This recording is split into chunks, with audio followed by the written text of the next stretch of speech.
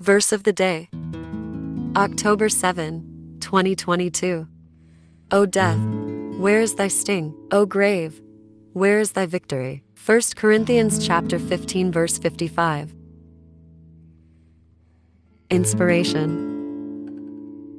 It will come to a point where we will taunt death because it will no longer have any power of us. That is something we can truly look forward to. Death is a consequence of sin. This was set from the fall of man. But when that day comes, of Christ's return, death will lose all of its power, and it will no longer have a say in our lives.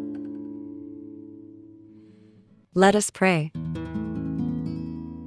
Dear God, I thank you for the time that is coming when we will be able to look at death and laugh, because there is nothing it will be able to do to us. Lord, this will be a glorious day, and my heart eagerly awaits it. In Jesus' name I pray. Amen.